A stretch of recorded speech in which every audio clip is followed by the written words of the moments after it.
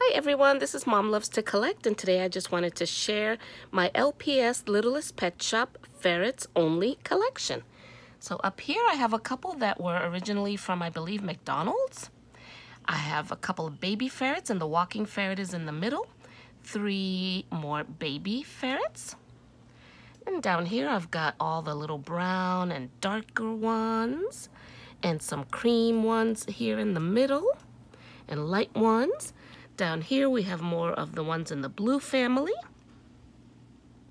and one with like some flowers on her head, and there's another one with flowers, and that one is a colorful one with some leaves on its head. I've got blue, I've got a hot pink one there, and 2 other hot pink ones, and then that little guy also has flowers like this little guy.